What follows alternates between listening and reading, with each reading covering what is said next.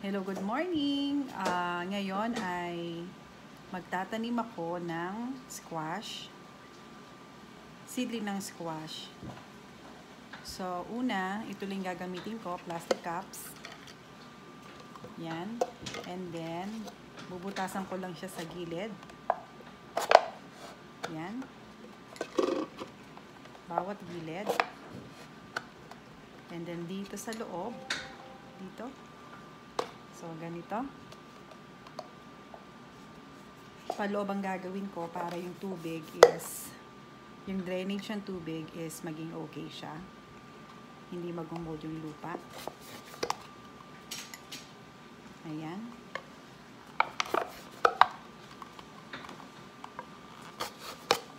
Ayan. So, lagyan pa natin ng isa. Ayan.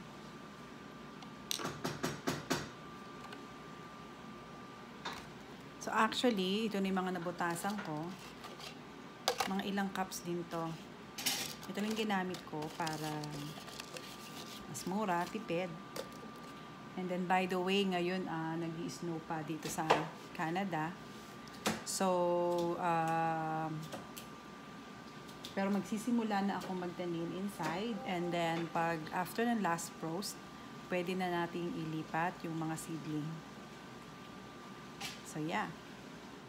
So, ito yung mabili kong potting mix. So,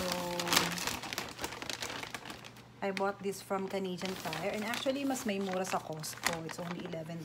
I think this one is $7. Yeah.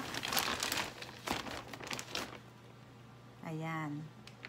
So, sisimulan na nating magtanim ng seeds. Tara!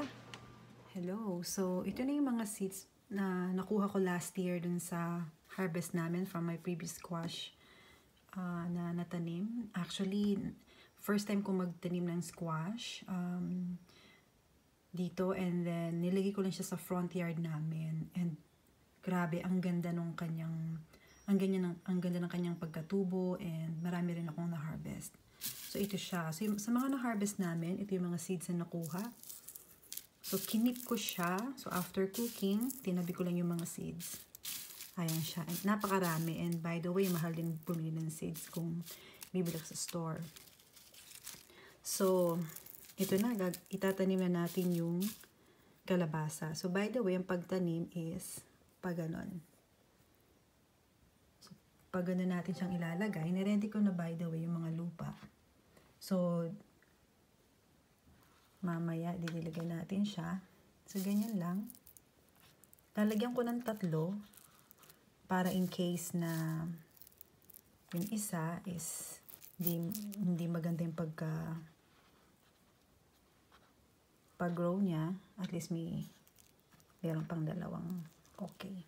So, ibabaon lang natin siya ng ganyan. Ganyan. Tatabunan natin. And then, didiligan natin. Ganyan. So, yung iba, lalagyan din natin. And let's see, after 10 days, kung anong mangyayari. Alright. See you. Hello mga palangga. Ayan na ang update ng mga seeds natin after 10 days.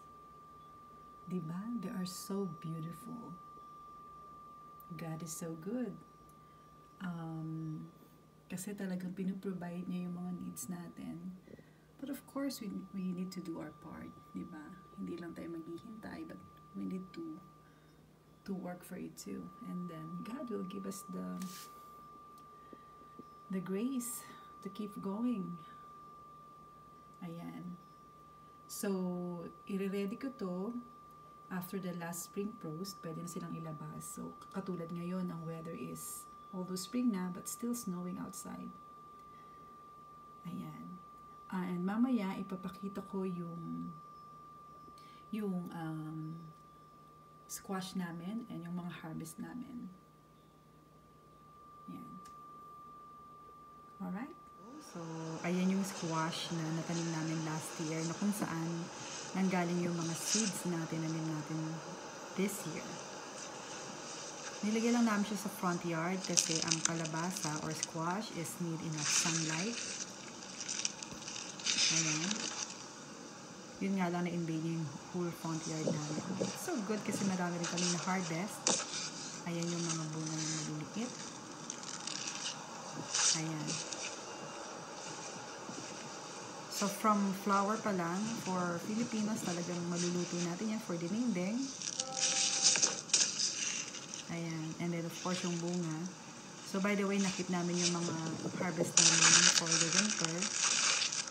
And then yeah, so naging supply namin. And yung iba, napamigay din namin sa ibang friends. Ating alamin. Ito naman yung husband ko na nag-harvest. Ang mga kabayan, ayan. Ayan. Oo. Si Ang ganda, diba?